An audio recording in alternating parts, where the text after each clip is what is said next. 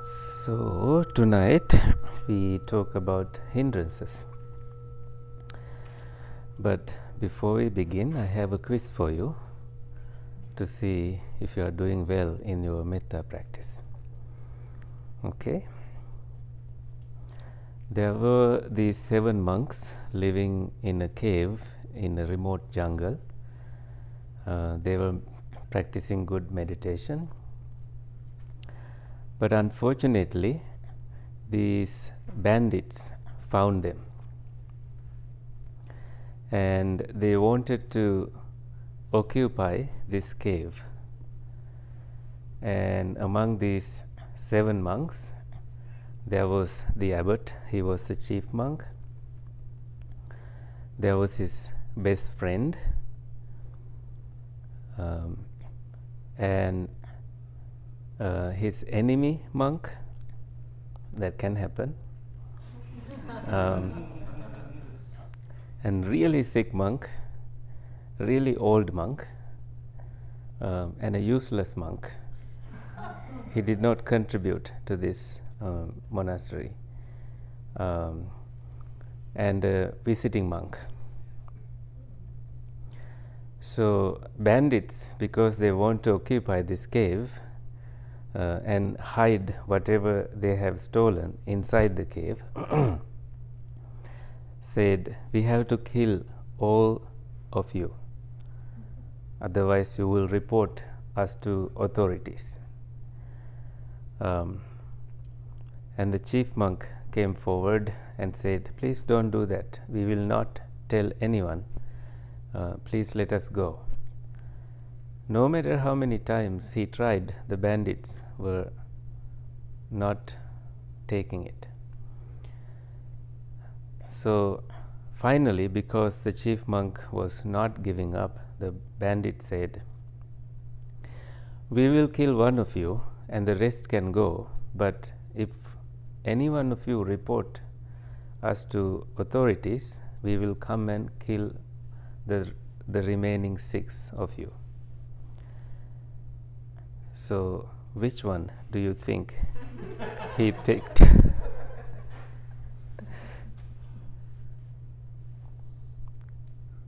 had the right to pick? The chief monk picked? Yeah. Chief monk had to pick. He was the one bargaining. I picked Himself? That's too much metta. Yeah, himself is too much metta. So that's a, yeah. Any other responses? Sorry? The useless monk. Yeah, I can see why. No one? That is also an answer. Any other responses? Visiting monk. Yeah, he didn't know anything and now he's in this situation. Nobody will know what happened. Why did I come here? Right. So why not the really old monk or really sick monk? They're going to die anyway. No? So actually, with loving kindness, you cannot pick anyone. You cannot pick yourself because your loving kindness includes you. So no one is the answer. So you helped everybody to pass the quiz. Good meditation. Well, that's the answer, but what about the bandit? Bandits, yes. I always forget to tell that part. The rest of So the rest of the story is that bandits learned loving kindness and they were so moved and they became monks. Good. Yeah, extra points.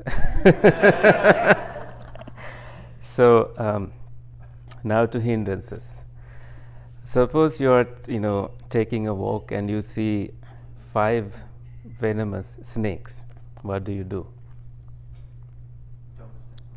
Yes, don't step on them. You just, you are watching where they are. You don't disturb them. You don't dwell thinking too much about them.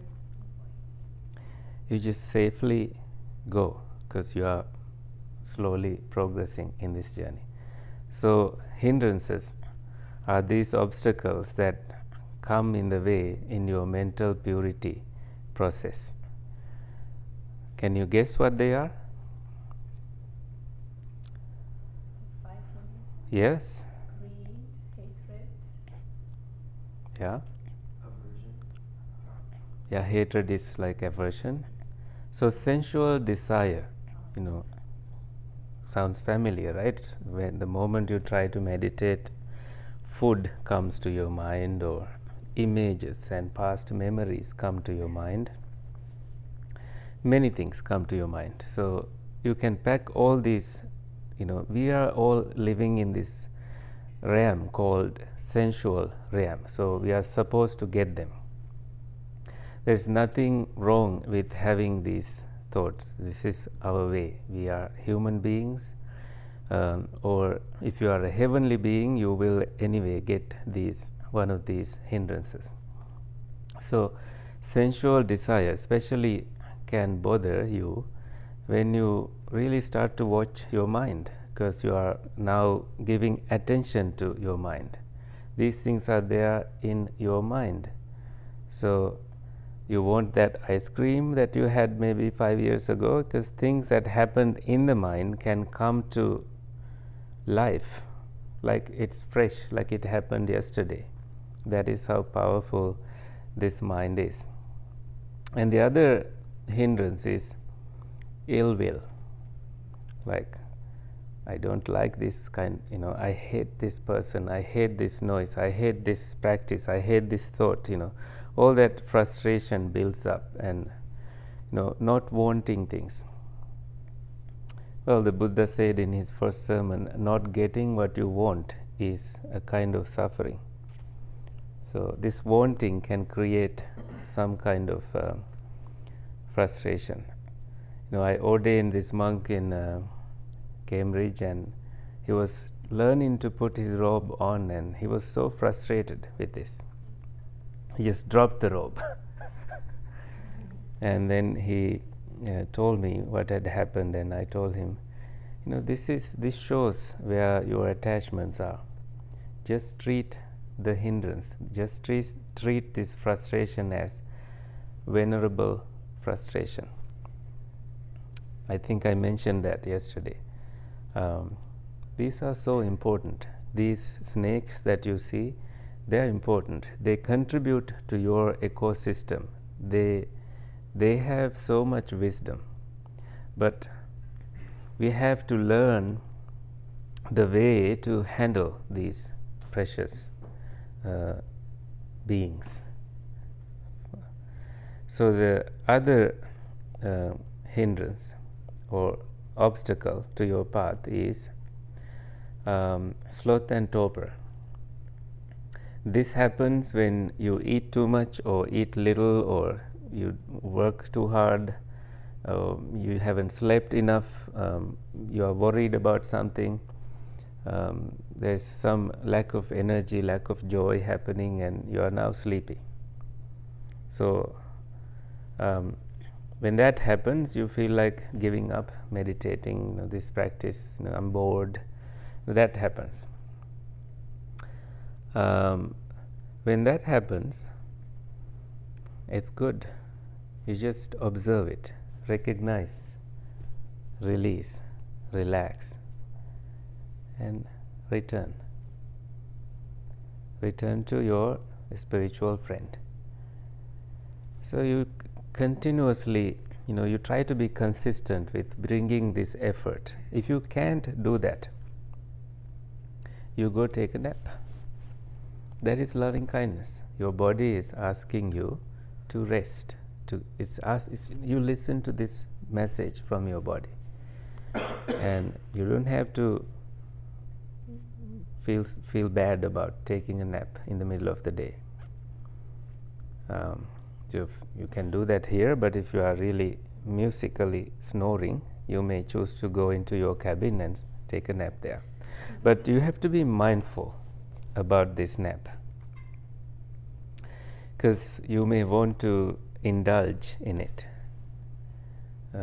like little more, and soon you realize 4 hours gone, and that those 4 hours was for you to actually get up and move and meditate. So please maybe find a way to maybe program your mind so you wake up in 20 minutes, like a power nap, just what you need.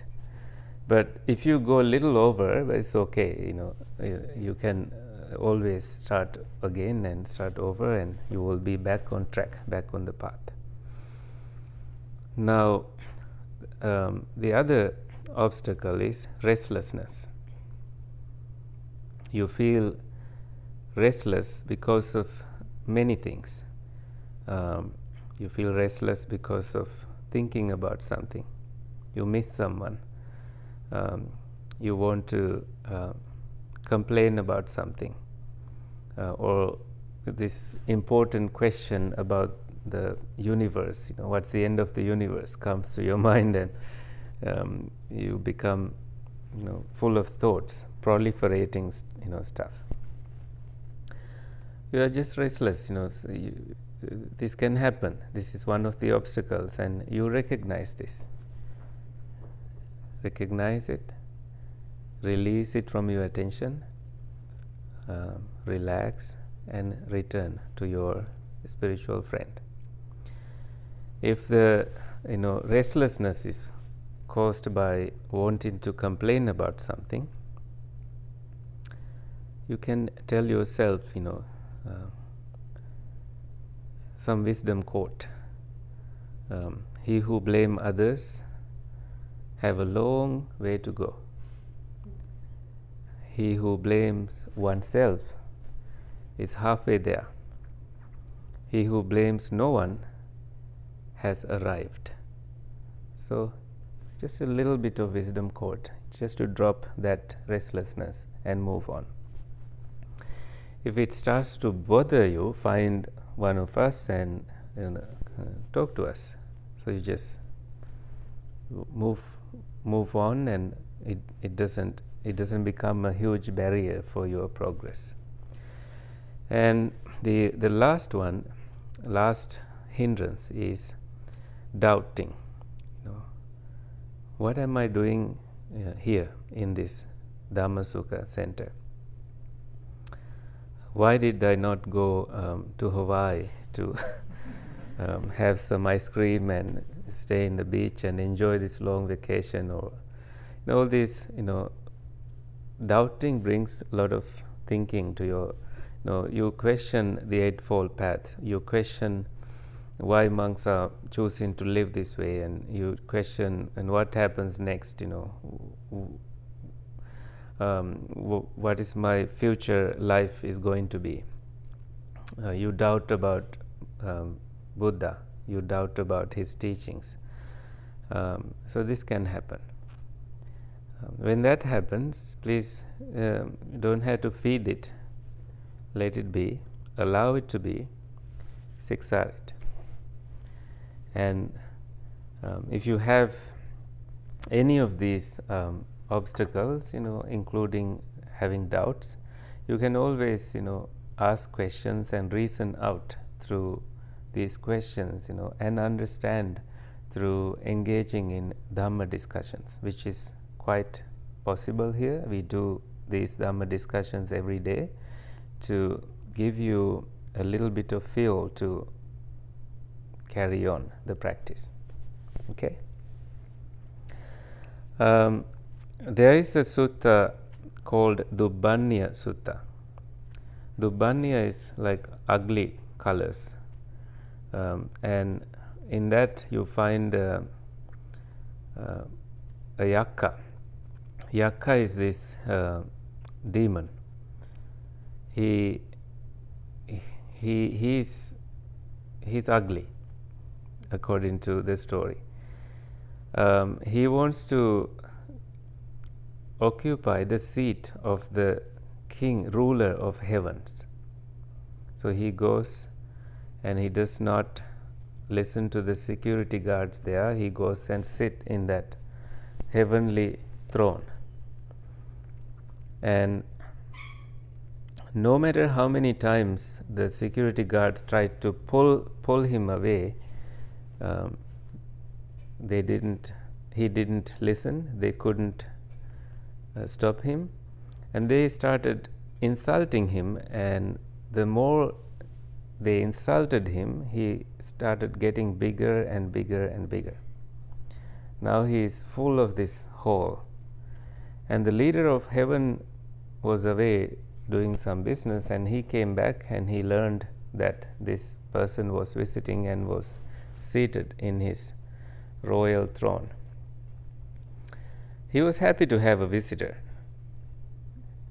He went in front of this yakha and joined his palms together and put one knee down to respect him and said, "Can I offer you a cup of coffee? Cappuccino, chai latte, green tea?" Or so he just allowed him to, he welcomed him.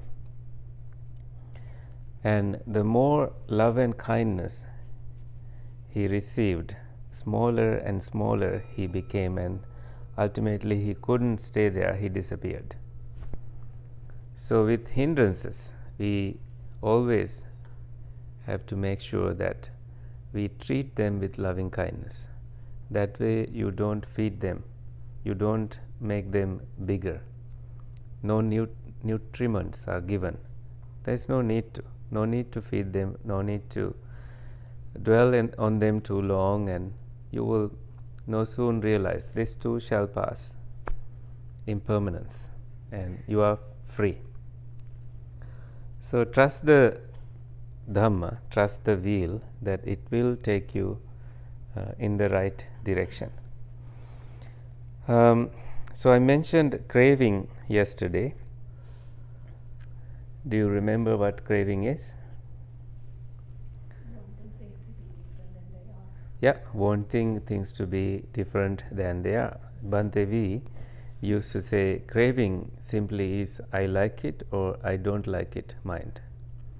So with craving there is a teaching that he used to bring up always. This teaching is called dependent origination, how craving arises dependent on other conditions. This is a main teaching that the Buddha revealed to the world, having examined it himself, having discovered it, and he taught how suffering arises dependently and how it also ceases. It doesn't. When you observe closely, you can understand that suffering it just arises and vanishes. So to gain that wisdom, you need to look at how the process works. We give a talk on dependent origination on the 5th day of the retreat based on the Buddha's teachings. This will be very, very useful to you, and it will be life-changing when you start to learn this discourse. I have sensed, this was when I studied in the university, there was this doctor family. Every time I reflected dependent origination on the bus going to the university, they brought me dana. And I was wondering what is the connection here. And I never contacted them. They brought me, they would say, we will bring your food today to the university. I believe it's such a huge teaching. When someone reflects on it, the whole universe rejoices it, because it's so rare, so profound, so deep. And the Buddha said, one who sees dependent origination sees the Buddha. So if you want to see the Buddha, pay close attention to this word every time you hear it. See how the process works. So this is the basic teaching. You can read sutras like Madhupindika Sutta, where the Buddha describes this teaching, and other sutras like Majjhima Nikaya 38. We will explore this together. Now we have this physical eye, and you see all the colors outside, but we need to be conscious on these things. And meeting of these three together, eye, the colors or forms, and consciousness, there is a contact made. Otherwise you can stare at me and be listening to something, but you have not made a contact directly. So this process happens and it disappears. It happens, disappears with your eye, ear, nose, tongue, the whole body. Dhamma is here. And now there is another thing that is manifested with this process. With the contact, there is a feeling. Often you can notice pleasant feelings, painful feelings, but because of ignorance, we don't notice neutral feelings. Most things that we experience, we are neutral about them. But these three feelings arise. See things dependently arising. We can't see it because we don't think like this. An ordinary person, if they have never heard this, they will not come to this truth. The Buddha said, for right view to arise, two things are important. One is hearing the Dhamma from someone's voice, and spiritual companionship, all these people practicing. So now you hear it. In that feeling process, you can see with pleasant feelings, you want more of it. With painful feelings, you push them away. Now that is craving. Not knowing neutral feelings, that is ignorance. So craving and ignorance work together. That is a huge link. Not knowing all these things is a huge link and very important. Now you are slowly knowing this process. Now with craving, there is more needed in your mindset, and that is called clinging, grasping, upadana, clinging, closely grabbing to it. And with clinging, you make emotional actions and reactions, and there is birth of action. In the sensual realm, we often make unwise actions, unwise choices that always pull us toward this sensual realm habits. And when we notice it, we kind of sense some liberation here, some freedom to most things that you cling to, or that most things that you don't want in life. There is a strong craving there. Most of us are blinded by the things that we see, things that we hear, and because of this blindness, we get attached to suffering, and we don't even realize that is happening to us. Now clinging happened and birth of action happened, and then there is continued wanting and continued processes of arising happens, and this takes us in a cycle of birth and death without us realizing. We abandon the physical body with the death of the physical body, but the process seems to continue until we untangle this, and we can't say stop it, it won't stop. We need to clearly see all these links, and this is why we meditate. We can't just wish that it'll be dawned to us. It doesn't happen that way. So we need to investigate the process. And in order to investigate the process, we need to be free from these hindrances. Always remember that it is a process. The whole mass of suffering arises like this, and you can now see the cessation of it also. With the cessation of one thing, other things continue to cease. Especially if you notice that if you did not cling, it breaks there. If you did not crave, it stops there. So we eliminate some cravings, but it's not easy. Can we eliminate feelings? It's not possible. They arise. But you can always change the perspective about these phenomena, and also see the impersonality nature of this, that it's not you doing it, it just happens. And that is how wisdom slowly arises in you. The path is there is no traveler. Nibbana is there is no one enters into it. So why worry? But for us to see it, we need to take the practice sincerely, seriously, and not worry about other things like, am I going to be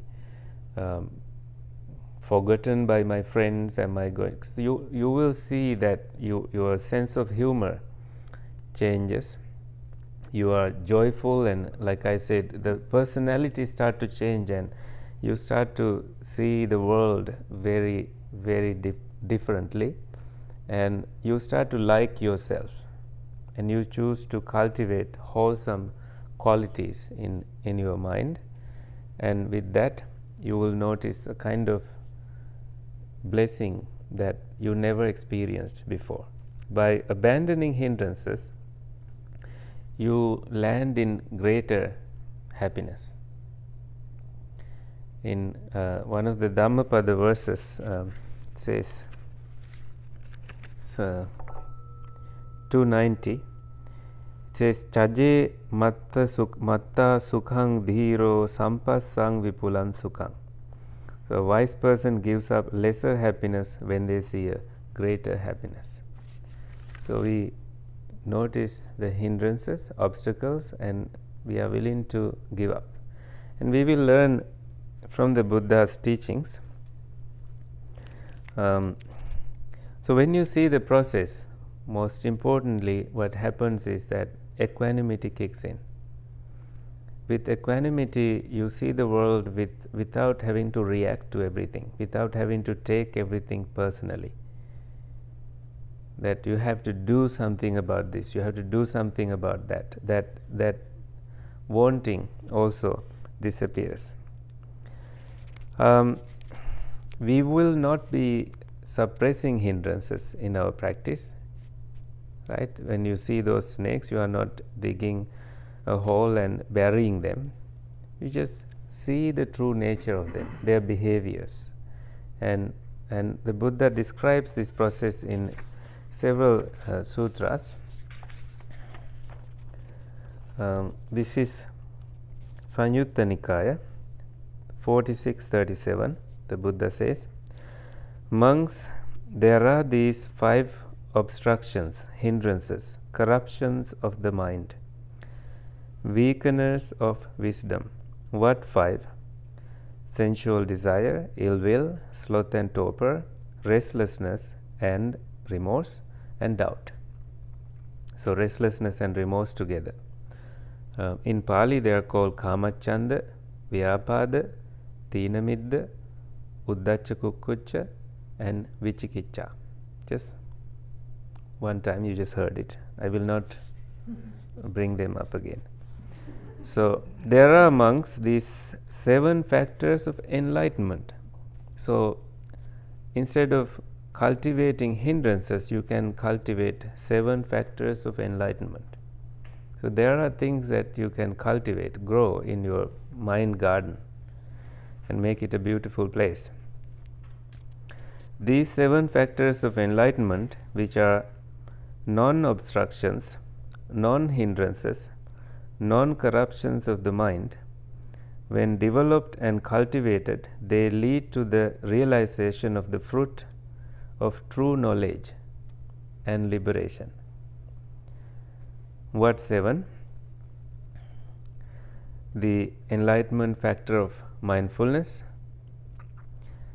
investigation of states, mental states, energy, joy, tranquility, concentration and equanimity. Sati, Dhamma Vichaya, Virya, Piti, Passaddhi, Samadhi, Upekha. These 7. Mindfulness, you learned about it yesterday, so it's good to have it. It's good to develop it. It's good to let it grow and increase mindfulness all the time. It's bringing presence to what you do. And in Satipatthana Sutta, the 4 foundations of mindfulness, the Buddha says, how does a monk live contemplating mental objects in the mental objects of the 5 hindrances? So 4 foundations are observing the body, feelings, mind and mind objects. So under this 4th section, mind objects, we have to work on hindrances. And this is how the Buddha teaches that part. Here in monks, when sense desire is present, just the first hindrance, a monk knows there is sense desire in me, or when sense desire is not present, he knows there is no sense desire in me. He knows how the arising of the non-arisen sense desire comes to be, based on dependent origination, the insight. What is not arisen can arise when conditions are present, when you start to feed. This is why you give all the electronics to Dhamma Sukha, so you don't have the urge to follow stuff and find out what happened out there, what happened with the election and so on. It's just gone. So he knows how the abandoning of the arisen sense desire comes to be, not dwelling on it, also seeing the cessation phenomena. Things arise and pass away. See the links, how it happens with the internal sense faculties and external objects, and how the process start and vanish. And he knows how the non-arising in the future of the abandoned sense desire comes to be, because you let go of it, because you found greater happiness, which are called jhanas, levels of understanding, very nice places to be, much stable and nice conditions. When you experience that, you don't worry about the hindrance. This happens in meditation. So each of the remaining 4 hindrances are also described in the same way. It's like seeing the snake and seeing that it is there, and seeing that it goes back into the jungle, and you take the controller away. You don't control the environment where the snake is. You just see that it is there. It gets weakened and it will disappear. Now there is another teaching. This is from the fruits of the contemplative life. This is called Samanya Phala Sutta, Digha Nikaya, Long Discourses of the Buddha, number 2. The Buddha says, when these 5 hindrances are not abandoned in himself, the monk regards it as a debt, a sickness, a prison, slavery, a road through desolate country. But when these 5 hindrances are abandoned in himself, he regards it as being free from debt, having good health, being released from prison. Freedom, a place of security. Rumi comes to my mind. This is about all of us. He says, one of the marvels in the world is to see a prisoner sitting inside the prison with the key in his hand. He can escape. We can all escape, but we don't want to.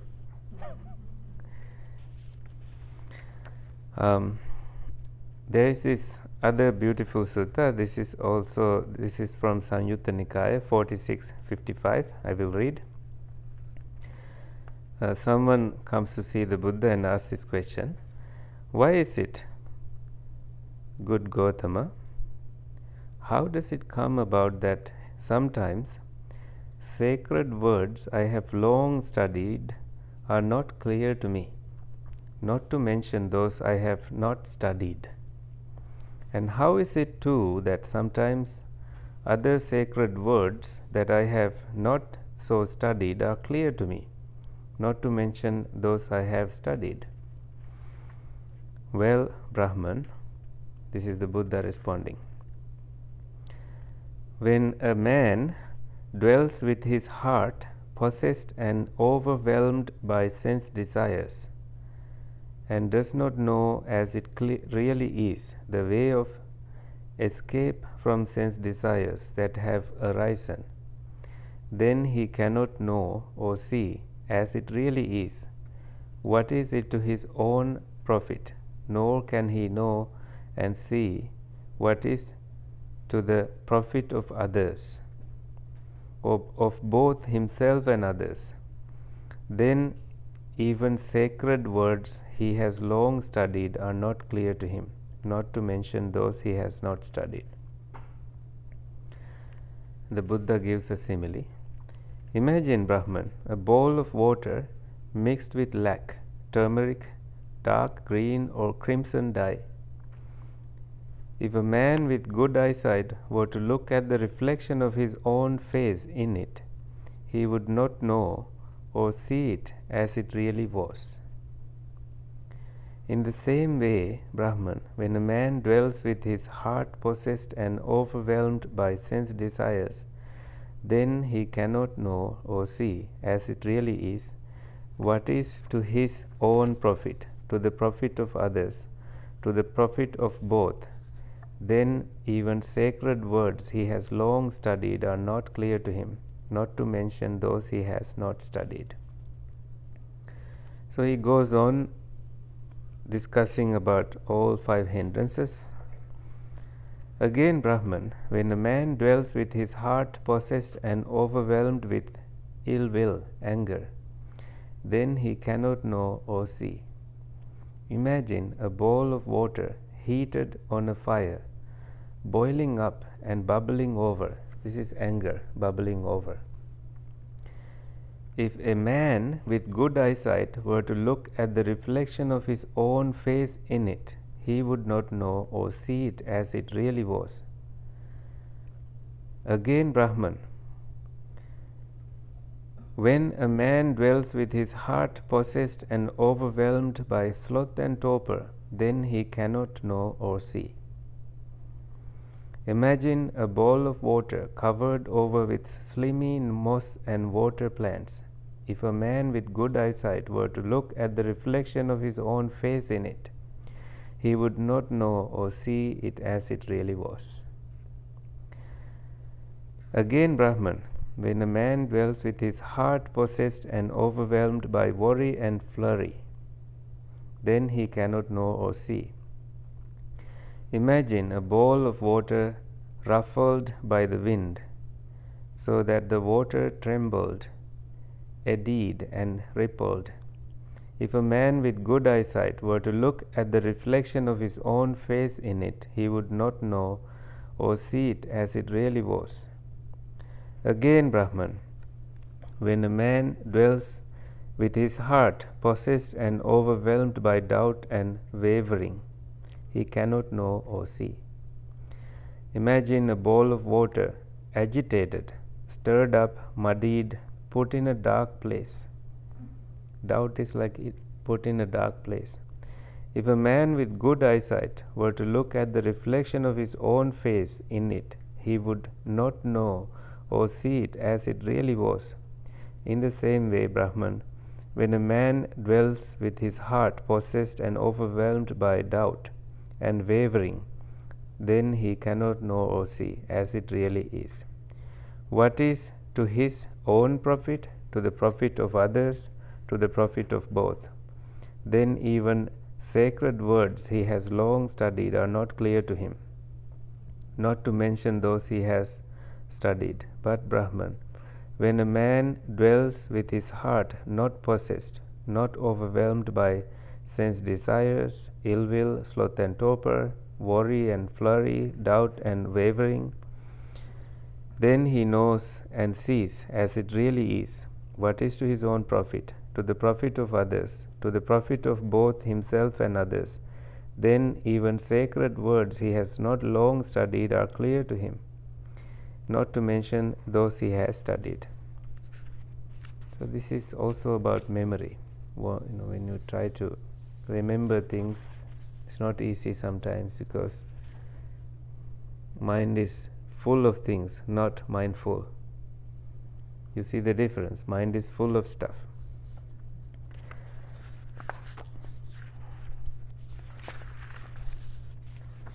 So I'll take a couple of minutes to go over this another sutta, Aggi Sutta, the right and wrong times to practice based on the hindrances. Monks, as the mind is sluggish, that is the wrong time to cultivate the enlightenment factor of tranquility, the enlightenment factor of concentration, samadhi, the enlightenment factor of equanimity. Your mind is sluggish, you will fall asleep when you try to bring it to stillness, equanimity, or tranquility. So you need to see this in your meditation. It's like a man wants to make a small fire blaze. If he heaps wet grass, wet cow dung, and wet sticks on it, if he exposes it to wind and rain and sprinkles it with dust, can he make that small fire blaze? No, indeed, Venerable Sir, because it's all wet and covered with non-fire making stuff. But monks, when the mind is sluggish, that is the right time to cultivate the enlightenment factor of investigation of states. This makes your mind active. The enlightenment factor of energy, the enlightenment factor of rapture. So you bring up more energy. So remember yesterday we suggested that when you feel sleepy, you can take a walking meditation and walk backward also, unless you want to do just normal walking. So here, when the mind is sluggish, you do the investigation, you bring up the energy factor, and you bring up more joy to the practice. So when the mind is agitated, that is the wrong time to cultivate the enlightenment factors of investigation of states, or energy, or rapture, because your mind is already energized, agitated, and there is no happiness there. Because agitated mind is hard to calm through these factors. When the mind is agitated, that is the right time to cultivate the enlightenment factors of tranquility, bring it to tranquility, bring it to concentration, bring it to equanimity. So focus on cultivating these other factors of awakening, wholesome factors. So that is from the Aggi Sutta. And you have time for another? Do you have mental energy for another small reading? Okay. So this is Majjhima Nikaya, middle length discourses of the Buddha, Ganaka Moggallana Sutta. An accountant, I think one of you is an accountant here, goes to see the Buddha. And so the Buddha explains, based on the questions he asked, he mentioned about numbers and so on. You will see that in the beginning of that discourse. But the Buddha focuses on hindrances at the end of this discourse and says something so important here. This is about you. After your lunch, you return to your sitting and keep your body straight and establish mindfulness in your presence, giving up covetousness for the world. They meditate with a heart rid of covetousness, cleansing the mind of covetousness. This is a cleansing process. Giving up ill will and malevolence, they meditate with a mind rid of ill will, full of compassion for all living beings, cleansing the mind of ill will. Having non-cruelty means having compassion in your heart. If you think that someone is causing suffering to you, think that they are suffering and it's just something to do with them, nothing to do with you. You just radiate compassion to them. Just hold them in a spot in your heart very gently, in a place of compassion.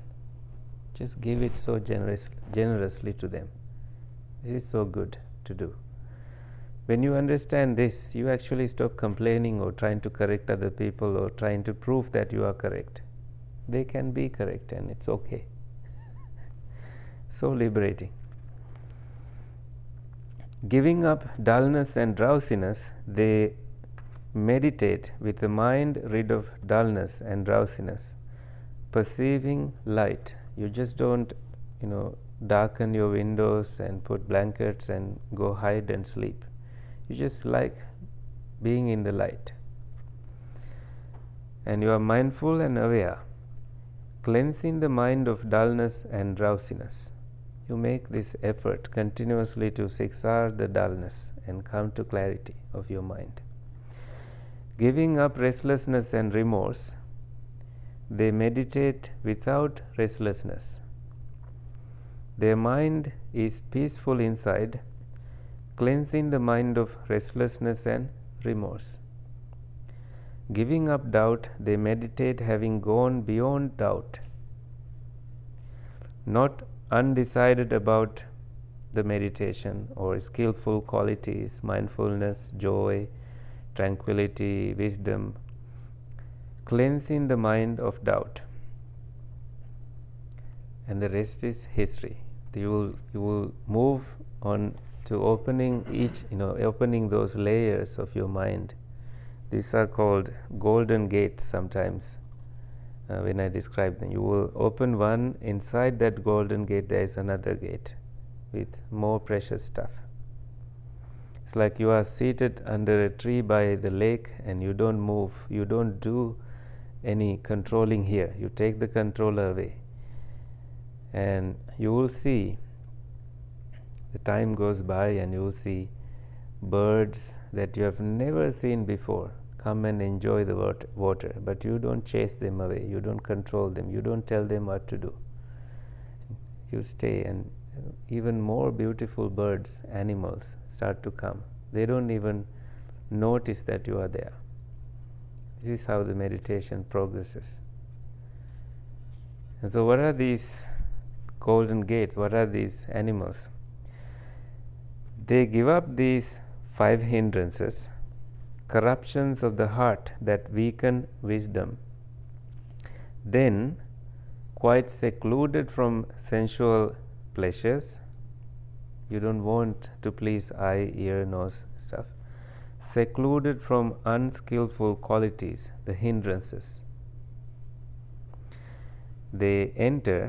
You enter and remain in the first jhana, first level of understanding, first layer of this lotus, which has the rapture and bliss born of seclusion, What kind of seclusion is this?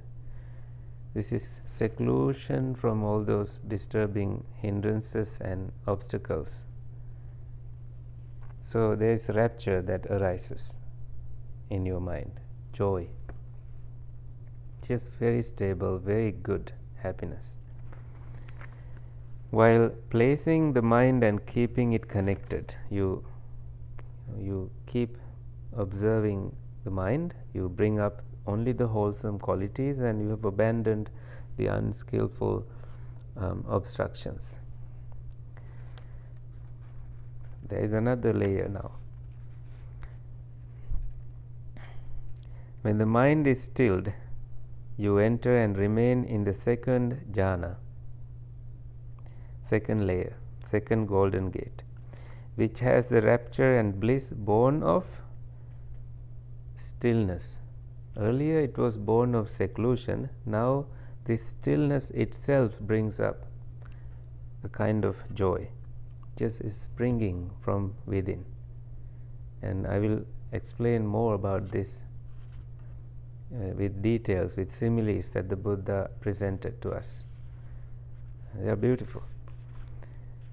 It doesn't stop there.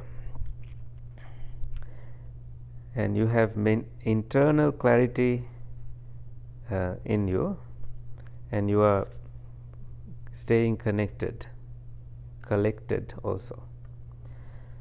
And this rapture is the nature of it, that it fades away. You are not doing anything to control it, it just fades away. And you enter and remain in the third jhana, third layer, third golden gate. And equanimity comes. Mindful and aware, you experience the bliss of which the noble ones declare. Equanimous and mindful, you meditate in bliss. It's a kind of bliss that you experience. Rapture disappears, you are not bothered about it, it's just the way it is. And you are just in that level, enjoying the freedom from this prison, the debts. And the fourth one, giving up pleasure and pain, which you did earlier when you gave up with wisdom, you gave up the 5 hindrances and you committed to this TWIM practice. You already gave up the old ways. So it ends former sadnesses and stuff, any tendencies towards sadness, because you are mindful and you don't cultivate that. You don't cultivate sadness, grief here. You enter and remain in the fourth jhana without pleasure or pain. Pleasure and pain, they don't arise in this stage. Just a very, very, very, very peaceful state of being, leveled and calm, with pure equanimity and mindfulness. This is called upekha sati parisuddhi. Parisuddhi is purity that is accompanied with mindfulness. You are mindful, nothing moves there, and there is equanimity. Such a good place to be. So don't build expectations about this. You just create right conditions for the flowers to bloom. You don't have to even ask, where am I, which jhana this is, It's just a knowledge. This teaching is for crossing over, not for grasping. The Buddha said, Nittaranattaya no gahanattaya, not for grasping. It's like you use a raft to cross over, but you don't carry it. David mentioned this in one of his talks. You know the story of the 2 monks crossing a river, and monks normally don't touch women, never. It's one of the rules, or men for that matter. So there was this woman trying to cross the river. It was flooded. She was scared. So the senior monk held her at his back and crossed her over and went on. The other monk was very upset for this. So he quietly went to the monastery and he just refused to talk with this monk. And the other monk decided to break the silence and asked, "What is the matter?" The monks normally maintain silence, they just don't engage in chit chat. There's a day they come together and chat Dhamma. Other times they just signal and get do things, bring water and all that. So the junior monk said, "You are not supposed to touch a woman. You did that." Sorry? Broke the precept. Broke the precept, yeah. It's not a strong precept, it's just a kind of etiquette. So you just touched a woman, you are not supposed to do that. Although he did a good thing, and the senior monk said, "Yes, I did. But I dropped her on the other side of the river. It seems like you are still carrying her." This can happen. This can happen. We get attached to these incidences and build a story that doesn't even exist. Okay, so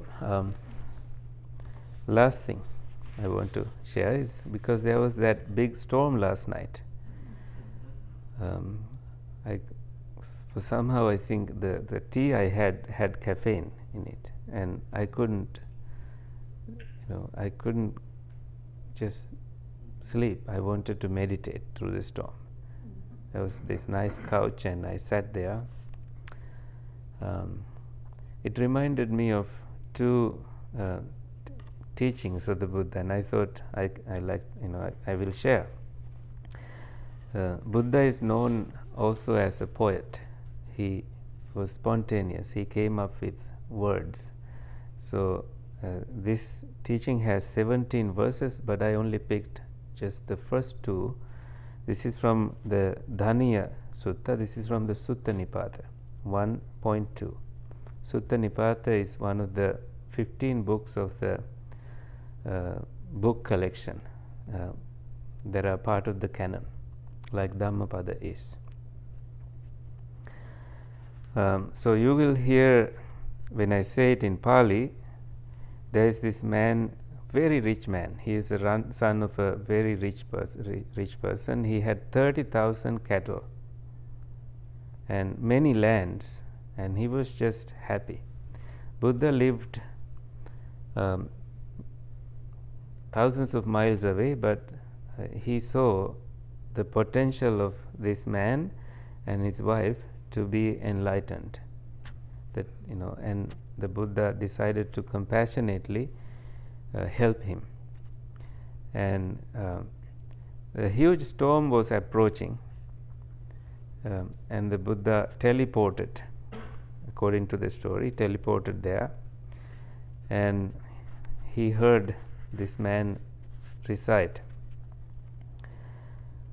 I will say in English first. "I have boiled the rice," he said. That means I have the dinner. "I have milked the cows. With my family and wife, I dwell on the bank of this Mahis river. My hut is thatched." He had a summer palace, that's where he was at. "And the fire is fed.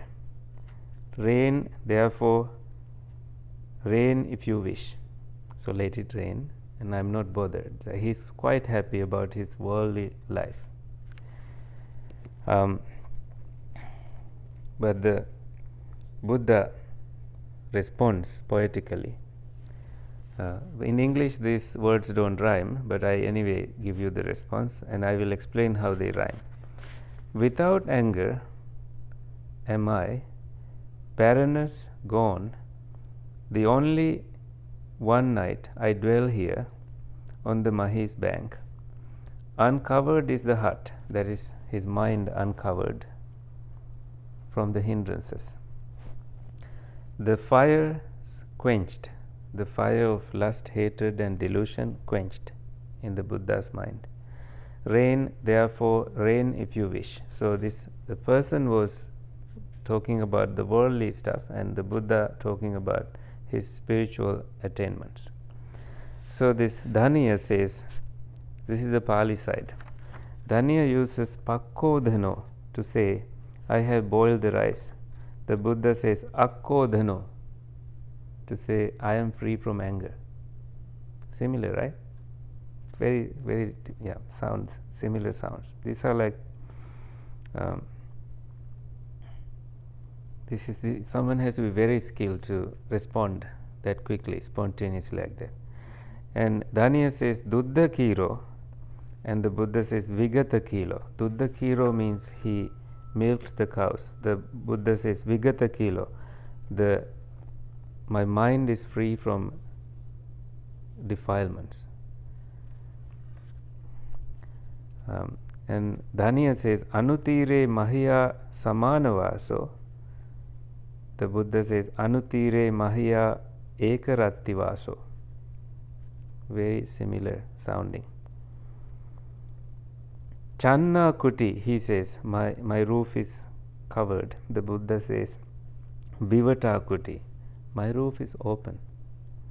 Same, Channa Kuti, Vivata Kuti. Dhaniya says Ahito Gini, Buddha says Nibbuto Gini. Dhaniya says he brought fire, Buddha said he quenched the fire. And the same line the Buddha ends with Atache Pattesi Pavasadeva, Atache Pattesi Pavasadeva. They both say the same line. If the rain wants to rain, let it rain. So there is another, this is not a discourse, I could not find this actually. So I don't remember the details of it, but someone comes to the Buddha and Buddha just rose from his meditation, and he was praising something, and the Buddha said there was this huge storm and I was in cessation. Cessation is a kind of attainment he was in, so he did not sense the storm. He did not sense that a lightning strikes a cow and got killed near where he was in the open. That's kind of how powerful you can develop your mind when you develop with right instructions. So I will try to find it. I'll continue to look for it, but that too reminded me of the storm, and the storm reminded me of these pieces from the Buddhist literature and Buddha's teachings. Anyway, I will stop talking. Any questions?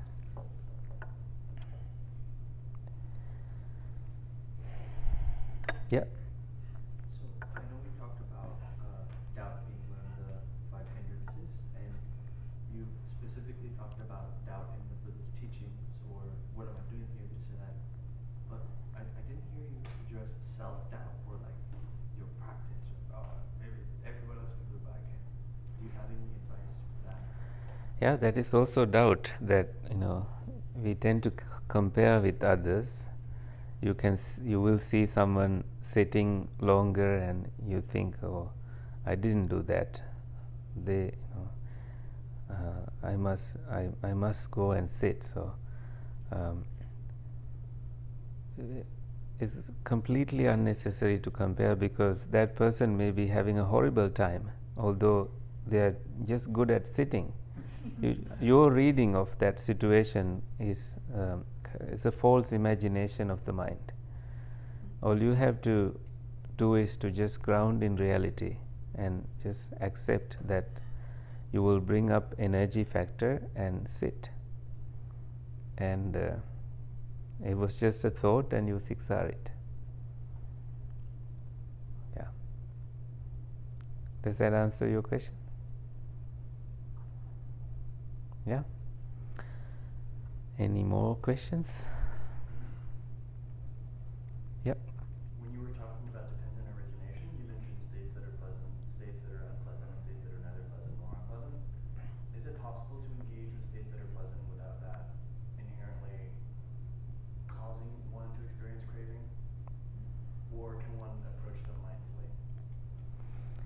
unless they are rooted in unwholesome tendencies. In that case, it can be pleasant, and pleasant with some unwholesome roots, something to do with lust, wanting, craving. When you avoid that, there is meditation happiness, which is completely harmless, and that pleasure is like joy. That is, the Buddha, in Mahasacchaka Sutta, he remembered that when he was a little child, he developed a kind of meditation. There was pleasure involved in it, and he thought, this pleasure has nothing to do with 5 hindrances or anything unwholesome, and there is no need to fear this. So he reasoned out with his wisdom that he could choose that kind of pleasure, and there is no one blaming him for having that pleasure. So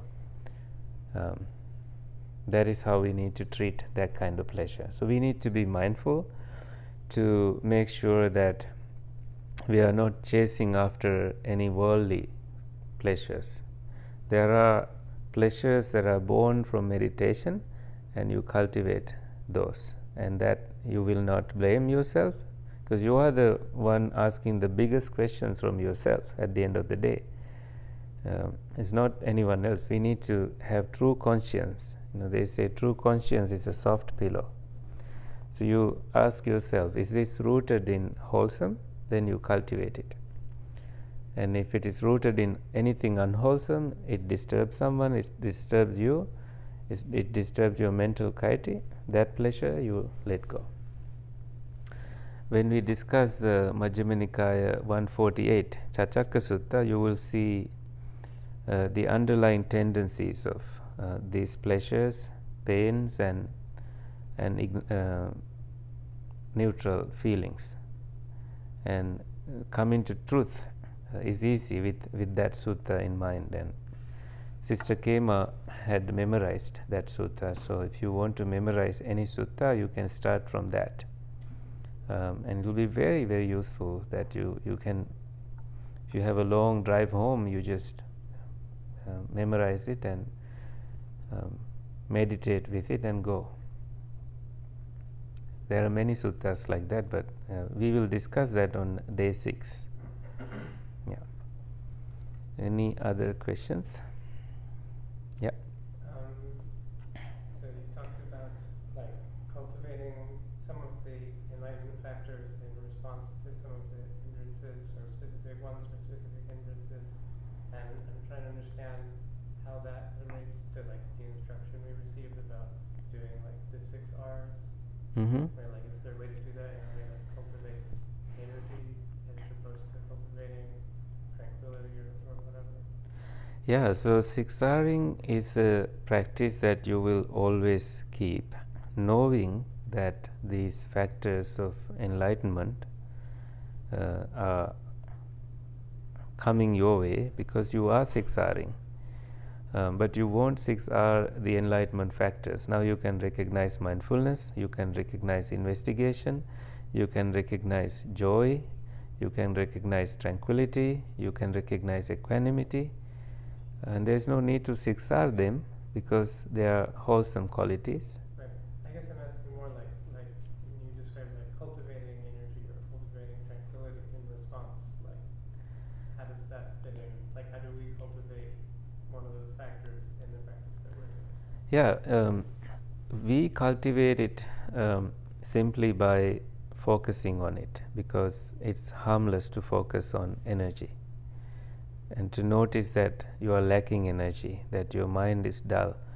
So that is the time that you 6R the dullness, but you bring up the smile, you keep the smile going, and you also let it soak your heart, and there's more fun with the practice now, and there's suddenly energy present in you. That will happen. So yeah, notice what enlightenment factor is present at what what situation, and this is why we kind of share this wisdom of the Buddha, So it kind of helps you to stay on the path and know that you don't have to have too much knowledge about these things, but you know when it is wholesome, you know this is like energy, this is like tranquility, and stay with the spiritual friend and radiate loving kindness, which is a sublime state, divine state, and you continue staying with the spiritual friend. These other factors, they develop anyway. That's the way the practice rewards to you. Whether or not you ask them for them, you are rewarded with these qualities. Because you are leaving behind the past, you are letting the future be, and you are living here. No, you think about the past now, you think about the future now, so all we have is now. Just let the now be. Yes. I appreciate elaborating more on certain factors. And I was just curious if you could speak more on the concentration. What's wholesome concentration? Because I know it's also spoken about not over concentrating. So how do you know when you're, I don't know, crossing? So Bhante V always said one-pointedness is not concentration, not samadhi. It's like reading, and it can give you a headache because you try to focus and see that tendency in you. There is some craving there. It has to be more wisdom informed, that you are just samadhi. Sama is this equilibrium, and dhi is the buddhi, the mind. The mind is tranquil, and there is the word concentration. I think is a bad translation for samadhi. Some monks use stillness for it. Stillness would be a good word. Collectedness also. One of the factors. Yeah. Using stillness. Yeah. Yeah. It's like being seated under a tree by that lake, and you are just not controlling anything, not focusing on one animal. You're just letting the process be and staying with your spiritual friend and radiating loving kindness. That's all.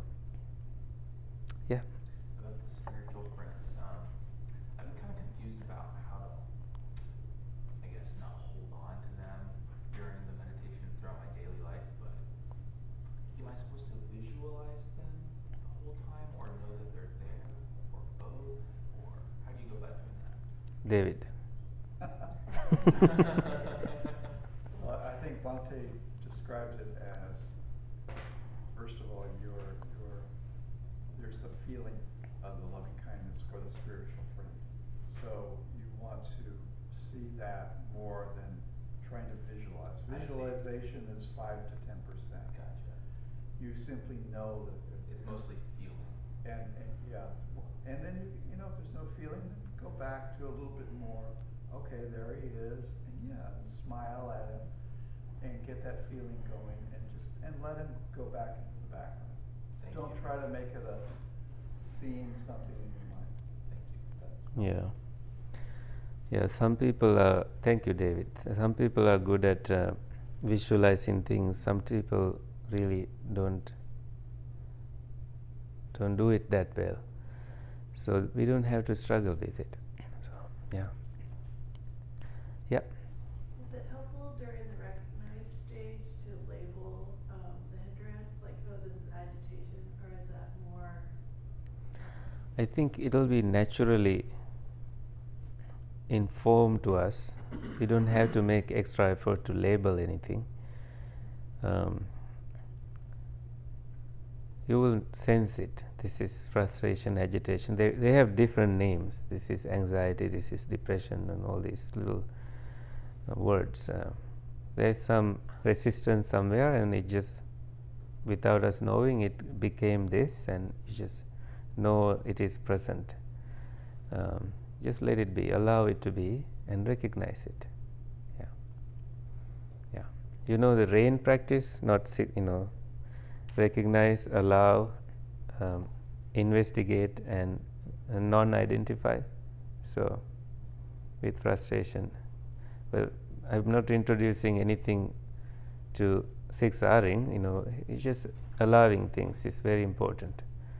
Because when we try to be too self-conscious about any of these things, that's not the right samadhi. That's the wrong samadhi. So that's not the right mindfulness. That's the wrong mindfulness. You see, the word right is important here. We need to notice the presence of these and let them be, and just no need to even label them. You can in the beginning, but after a while you just get tired of labeling also. If you go on doing that, it's completely up to you. In the beginning you may feel like you want to recognize this, but actually what you are recognizing is that there is a distraction. That's all. Okay? Rahul. Bhante, I want to touch on a bunch of points you brought up. At the beginning of your talk, you mentioned how these distractions, they tell us something, they're teachers. And you mentioned one of the doubts is doubt about your future. And that's 90% of what I think. In meditation, outside of meditation, I'm constantly planning about the future and thinking about different things in the future. I like the story you mentioned about the Buddha and the other guy who's super worldly. And his solution to problems is the worldly solution of gather enough resources and it's fine. And Buddha proposes his solution of don't care and it's fine, sort of. I feel like as a lay practitioner, I'm not in either camp fully, and that causes a lot of my doubt about the future. It's I want to be super worldly, but I'm not a monk either. So it's what am I doing, or what do I do? I know you're not a lay person, but when doubts like these come up, is it better to sort of address them somehow? Thank you for that question. It's very important, very, very good question. This also reminds me to complete that story of Danya. I told you that Buddha saw his potential, and this storm actually destroyed all his wealth. And by that point, he had heard Buddha's teachings, and his wife and family also had heard Buddha's teachings and the value of going forth, and they chose to become monks. So that option is available for you. No one is saying no. You can get Bhante Satyananda the next year and ordain you. But these are thoughts. Dwelling on these thoughts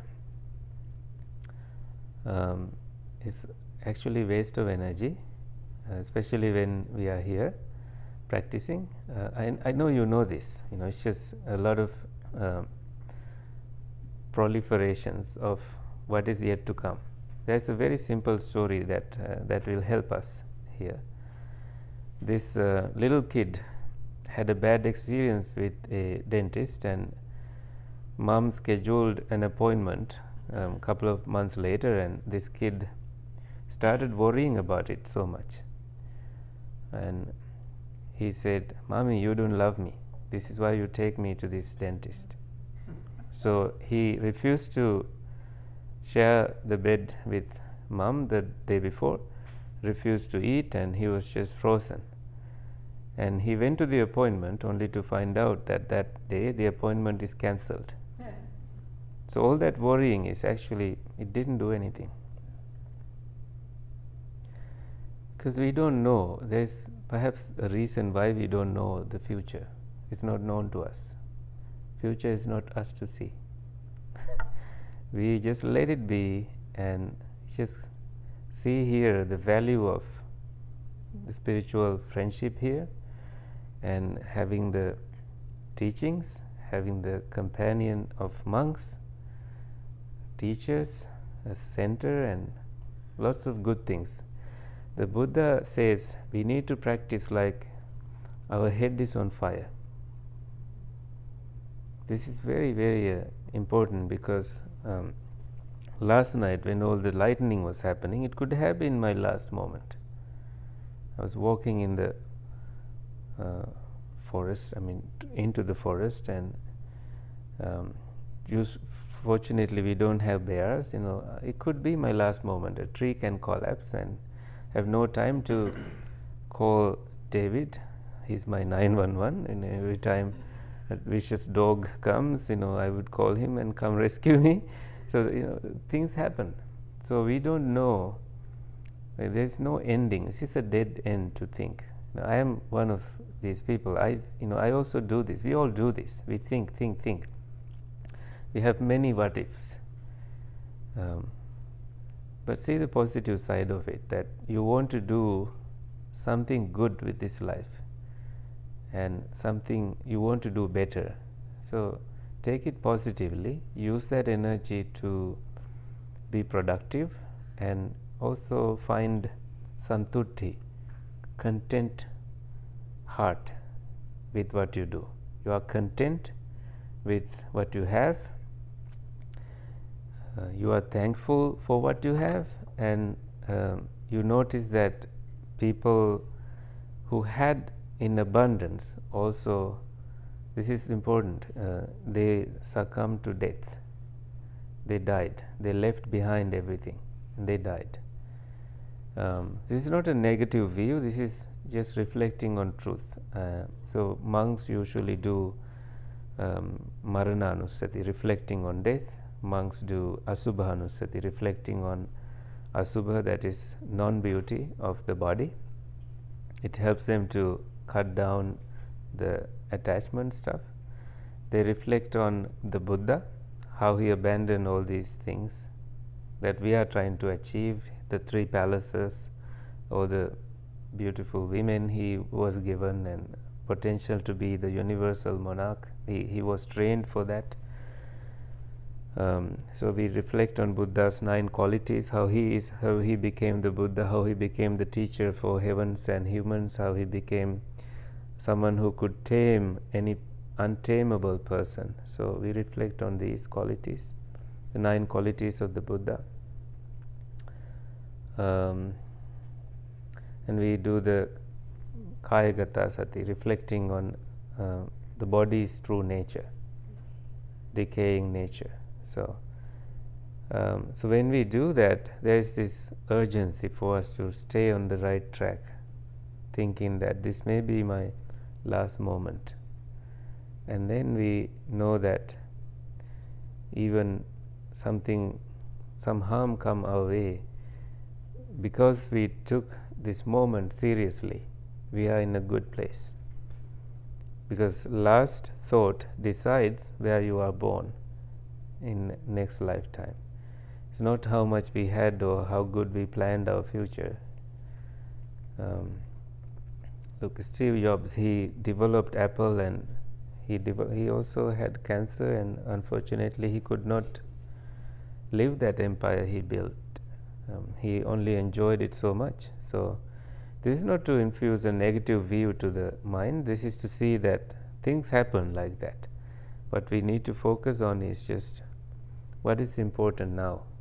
How can I prioritize my mental peace, mental health, mental well-being, contentment, spiritual wealth, not the material wealth. So Dhanya was happy with this material wealth, Buddha was happy with the spiritual wealth. So,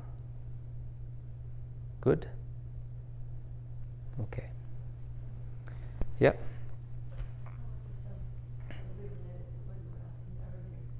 Can the spiritual friend be non-human? No. It can be an animal. So it's best we take a human friend for a spiritual friend. Non-humans look more human-like sometimes. I see that. But with this practice, you include non-humans in your loving kindness, obviously. I tried to cultivate that kind of mind with all of you this morning, based on Buddha's words on loving kindness. we know that. We look each innocent being as my child and that mind. But take a human to cultivate, because sometimes, say you radiate loving kindness to outside of retreat, you radiate loving kindness to your mom. She feels it. Suddenly she calls you and she says, 5 hours ago I felt you strongly in my heart. Were you thinking of me? And you say, yes, mom, I was radiating loving kindness to you. So this is the thing. This is like telepathy. This works. When your mind is doing these developments, mind's domain triggers things in the area, in the world. Like they say, the fruits ripen nicely and sweetly, so things like that. It's just something that we cannot describe always. But mind is very powerful. We don't live in houses or monasteries. We live in the mind, which is an unlimited area. We build these memory walls here and there. We have to destroy them to see the freedom. And inside this mind home, there can be anger boiling in the kitchen of this mind, and past worries tucked under the rugs of this mind. So this is why we do cleansing, and for that we need to see the human mind as a powerful tool that we connect with and radiate loving kindness to.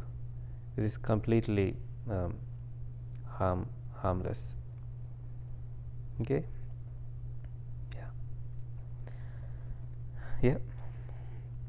Going back to the question about concentration, if I remember correctly from one of Bhante Kusala's talks I saw online, he used collectedness, but he also used composure to help explain collectedness, why he thought that was a much better fit than concentration. Very good, thank you. Yeah, composure, this is the Pali word ekaggata. This is like composure. It's a good, he picked the right word, and thank you for sharing that. Composure. You will feel that in the meditation practice. Yeah. More questions? Okay. I think at one point you said something like we're not cultivating grief here, but I'm wondering what the advice is when feelings like that come up in the context of forgiveness meditation, for instance. We are not what? Earlier, what did you say? Sorry. Yeah. So I think at one point earlier when you were talking about the jhanas, you said something like we're not trying to cultivate grief here. But the question is what's the advice when feelings like that come up, perhaps in the context of doing forgiveness meditation? No, it's very, very good question. Grief is the measure of your love towards someone, especially someone who said goodbye to us. We grow around it, and we do good things like feeding birds and say, Mommy, I'm feeding birds for you today. It's just a way to celebrate life of that person. You can grieve a person who's alive, but you don't have any access to this person. So when these strong feelings arise, you forgive yourself first by for not understanding the whole of it, and that it is present now. It's nothing bad. It's just a human experience, and let it be. Allow it to be. Use Siksari, recognize, release, relax, return to your spiritual friend, or return to forgiveness. And they are there. They are showing where our heart is, and it takes time and energy and effort and change of many practices, many habits to develop a different mindset, and we patiently wait for that to happen, doing what is right now, because now is all that we have. So we treat grief as a visitor that is visiting now, and let it be. We don't serve any tea to it. We just let it be and move on with whatever the object of meditation you are cultivating, you move on with it. We all feel grief at different times, and pet loss grief and grief of losing a friend and lots of that. So, but please don't blame yourself for anything or build a story about it. It's completely unnecessary to do that. Okay? Yeah. We're having a hard time generating or developing a loving kindness to ourselves or anybody. I saw in the booklet that Bhante Kusala suggests to recall or remember, or imagine, looking at a baby or something, or a cat or something, or a puppy. Yeah. And so thinking of that, I thought, okay, well, I guess since we're trying to have a feeling, not so much the object that's important, then I just try to imagine any positive thing that gave me a pleasant feeling. Yeah, that's something Bhante suggested actually. Like your graduation, the day you had your first child or something. So please continue. Done asking the question? Yeah. I So just yeah, wanted to know if this yeah. is kind of a way to approach, because This is yeah. Yes. Just one, earlier in the day, I kind of stopped myself because I noticed the rays of the sun kind of pleasantly, I enjoyed it for a moment, and I was like, oh wait, this is sensual indulgent, and this is, impermanent, and this is not pleasure born of meditation, so I went back into the shade. No. Too literal. It's like looking at flowers. Your mind is beautiful. That is why you are seeing things that are beautiful out there, and it's completely harmless. If you created an image out of this in a shape of a girl or something, this is getting toward unwholesome side. With loving kindness, you start to see beauty of even the ugly things. There is a discourse called Metta Sahagata Sutta. It's also called Haliddavasana Sutta. Sanyutta Nikaya, 1606 page number.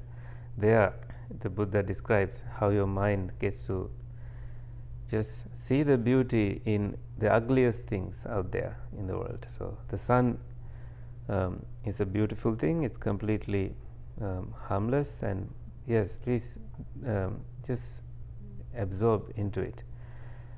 This reminds me of a story. There was this monk, and he has a habit of taking a walk to see the sunset, and he allows one of his students to walk with him, but the rule is he cannot talk. But there was this day a new student monk was allowed to walk with him, and as soon as he saw the sunset, he said, "What a beautiful sunset." So he broke the rule. So the teacher stopped the walk and went back to the monastery and said, "This student is never allowed to walk with me again." And other students said, "Why? What's the problem? He's just new, and allow him to walk." And the teacher said, "When my student said, 'What a beautiful sunset,' he was looking at the words, not the actual beauty of the sunset." We ruin the beauty by building a story about it. It's okay to have some story, but not over meditation, happiness, of course, but also there is the nature, beautiful trees. These are not sparking lust, hatred, and delusion, not sparking any hindrance in us. So they are completely harmless. We can't live in the world like that otherwise. Yeah. Could I add one more Yes, thing? please. It's very common. You can't get that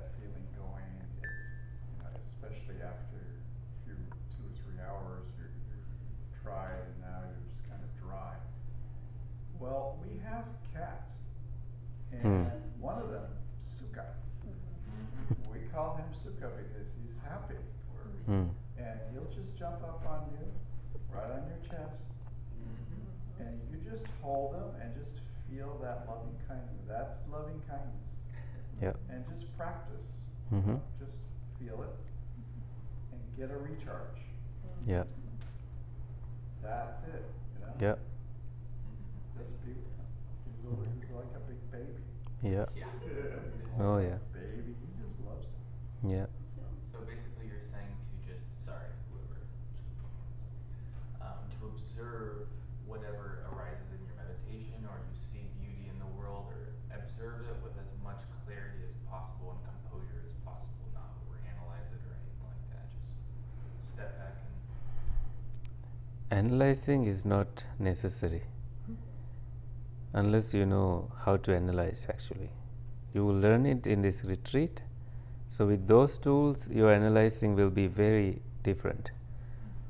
So it's not like analyzing in the regular analyzing way. It's just to see the truth as is, truth as it arises and vanishes. Okay. Yeah. I don't know how to phrase this, so I'm just going to speak and then I'll see if anything Mhm. helpful. But every time I go to generate metta, sometimes it comes, but a lot of times, even if it arises alongside it, is just this like sensations that Mm. can be quite painful, and I 6R them, but it almost feels like the painful sensations Mm. make it hard to even like feel some of the metta sometimes. Mm. So I was wondering if there's anything, or we should switch to forgiveness. Yeah. It's a good idea to switch to forgiveness. There's a booklet here by Bhante, and we can give a copy to you. It's right in the interview room. So that way you kind of pause this practice a little bit and do some forgiveness practice and come back to the practice again. Sometimes the body is perhaps demanding compassion. Maybe loving kindness is not what the body needs. So forgiveness will be very meaningful tool to deal with it. We will see. Okay. Yeah. Just to follow up on that Hmm? question, I'm noticing so far today, hopefully it'll improve tomorrow and I'll be able to summon the feeling more readily, but I'm not so much feeling like a block or anything in my heart or anything painful or unpleasant. It's more just sort of a flatness, and I'm having trouble, I don't know, everything feels very flat, and I'm just sort of like, oh, it's not equanimity either, because I think I felt that before. Hmm. It's sort of more in that vein, I'm sort of like, oh, things are okay, there's nothing particularly wrong Hmm. right now. Hmm. But I think it's distinct from moments when I've definitely felt metta very robustly. Hmm. So any thoughts on, I was thinking, well, forgiveness, the thought across my Hmm. mind today to try Hmm. that, but I'm like, Hmm. I don't know what I would forgive particularly. You know, it's No, just like yeah. a thing that's bothering me. I don't know. Yeah, what I would say is that you have the intention is important. That although you don't strongly feel that those feelings of loving kindness, your intention is there, and you are not steering too far away from that intention of radiating loving kindness and cultivating thoughts. Sometimes feelings are not strongly felt like that, but your intention works, and you know that. That is perhaps the answer to this. David, do you want to add anything? Well, I would say that you want to be careful about trying to establish metta like 100% of the time. Hmm. Because it's not going to happen. Hmm. You just kind of gently nudge it along, and then you might feel a little warmth, Hmm. and just be with that. Hmm. Observe it. Don't try to make it bigger. It doesn't have Hmm. to be big. And when it gets a little weaker, just bring up Sukha again. Bring up anything that kind of reminds you of that feeling, and nudge along. And yeah, you're going to have some dry periods. It's just going to happen. It can't be perfect. Hmm. And it's only the first day, so Yeah. let's not think, well, that's it. It's Yeah. not working. I don't want to go stay in the woods. Yeah. I was happy with that if I didn't get into the first job. Well, I think the Sukha therapy will work for you. It's freely available here. Yeah. and has very many hours of doing that into his life. Black or orange cat? The black and white, yeah. Puddles Orange, works too. Puddles Puddles is a little standoffish, but he's okay. yeah, He went in my lap today. He like it too. Okay. yeah. Puddles has evolved actually to be like Sukha like now. He used to be more active and running, but now I think he's getting the kind of loving kindness you all are have given him. So this reminds me of a monk who broke a precept and he was not feeling loving kindness, so he was punished. The punishment he was given is to give 50 strokes to the cat of the monastery. So that'll kind of bring back the loving kindness. So I think your response kind of confused me, where you said like it's the intention that matters, but like if the feeling of metta is supposed to be the object of concentration, and you're not feeling it, but you like do have the intention, but then like what becomes the object? Like, well, feeling is not always strongly felt, but your mind is keeping attention on loving kindness all the time, and you know you are not distracted from that goal, and that way when the feeling arises, whether it is 5% or, because we can't always look for that feeling and say, oh, I don't have that feeling, so you don't, there's no way you can force a feeling to be. So this is when we know we are on loving kindness, and I'm radiating loving kindness to my spiritual friend, and I'm progressing and not occupied with things that makes my mind busy. And we will share more steps maybe in the interviews tomorrow, how loving kindness changes to compassion and all that. Okay, please just, it's the first day like David said, and it's only the first day, and So basically, you don't want to let your mind convince you that you failed. no, exactly, yeah, Sigsar that. Mind will want to convince you that that's the way that we habitually used to mind's doings, but now we give a different mode of way living for this mind. Okay. Oh, more questions? Yeah. To understand one of the hindrances a little bit better, I get a lot of feelings of physical pain when I'm sitting, and I get a hindrance of aversion to that pain. I'll 6R that, and then go back to the feeling of loving kindness. Oftentimes the pain will kind of reappear, and maybe it hasn't totally taken over, but it's so the metta is still there.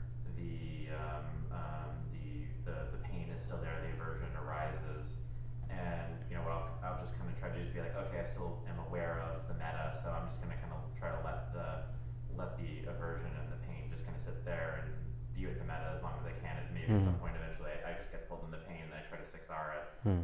Is that an effective way to try to balance it, as opposed to just like repressing it, which sometimes I'm like, I just want the pain to go away. But I was just kind of maybe understand with like persistent hindrance how to maybe dance with it a little bit, or how to think with it. And I appreciate your persistent energy and effort also, which are factors of Eightfold Path. And well, this pain could be a result of some injury you had, and the body is trying to get used to your sitting. So if you can switch to some walking and maybe break your sitting to shorter sittings, and also change the way you sit, sit in a chair with a cushion, with more support, and see how the sitting experience changes. And if you have to use painkillers and mindfulness is not working enough like a painkiller, please use that. I think that will be beneficial. If you had an injury and that it is coming up and bothering, but if not, too much effort, please notice if that is happening. Like that may be a little wanting and controlling happening there. If that happens, step back and resort to just radiating loving kindness to yourself and to the spiritual friend. Yeah, radiate loving kindness to the pain itself. Anything else you want to add to it?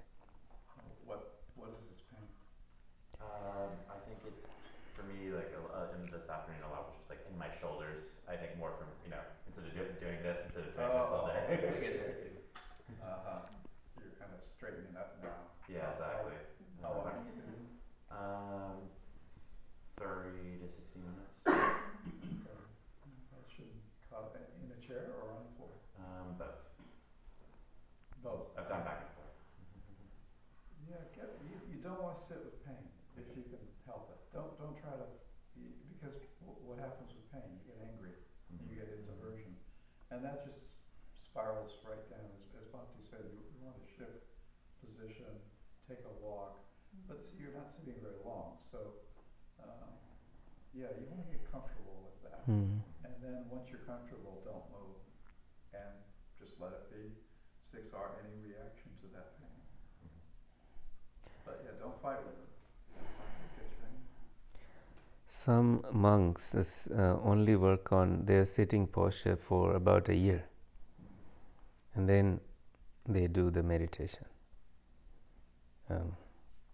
So it's a process with so much patience and waiting.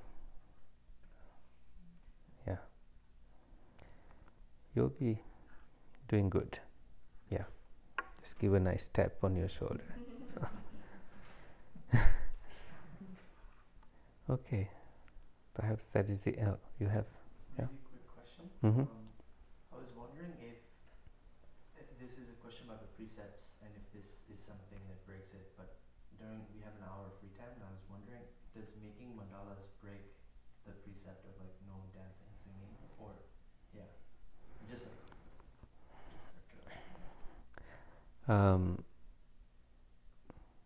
It's not breaking precepts. It's just that, see, that activity that you want to do, if you still can stay with your object of meditation, that's a good distraction to have. And that's like your cell phone in the retreat, mandala cell phone.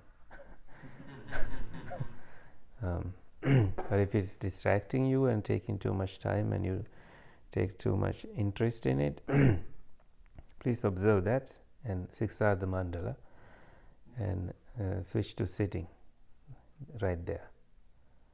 So, yeah. Good? Oh, another hand up. Quick comment here. I have a shoulder injury myself. I was experimenting for a long time, upping my shoulders up, or my elbows up very high. So you can see that chair I brought that I modified in the back. If you get some I was wondering, yeah. prop up really high, it might take the pressure off you. Thank you. Thank you. Not a question, but a comment as well. Like, one thing I've observed bring up loving kindness that's helped for me, if anything else, is like to be sort of happy. So one thing that helps is gratitude. So yesterday I was sitting here thinking of like, hey, I'm so well taken care of here, and I have the opportunity to come here and stuff, and I felt very grateful. That made it a lot easier to sum it up. Yeah. Looking at the brighter side. Yeah. Grass is not greener on the other side. Shall we share merits? Okay. Please join your palms together and recite together. May suffering ones be suffering free, and fear struck fearless be. May grieving shed all grief, and may all beings find relief. May all beings share this merit that we have thus acquired for the acquisition of all kinds of happiness. May beings inhabiting space and earth, devas and nagas of mighty power, share this merit of ours. May they long protect the Buddha's dispensation. Sadhu, sadhu, sadhu. Happy meditation.